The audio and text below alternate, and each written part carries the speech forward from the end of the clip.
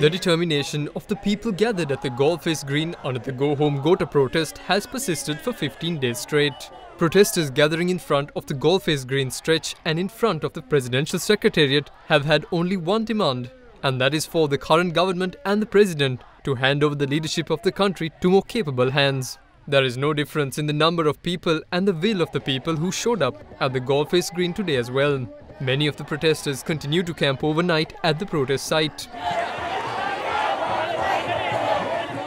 Joining the protest efforts today were artists and a group of differently abled individuals who engaged in a protest march.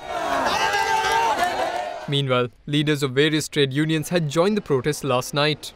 In the meantime, a memorial service was also carried out last night in memory of former rugby player Wasim Tajuddin.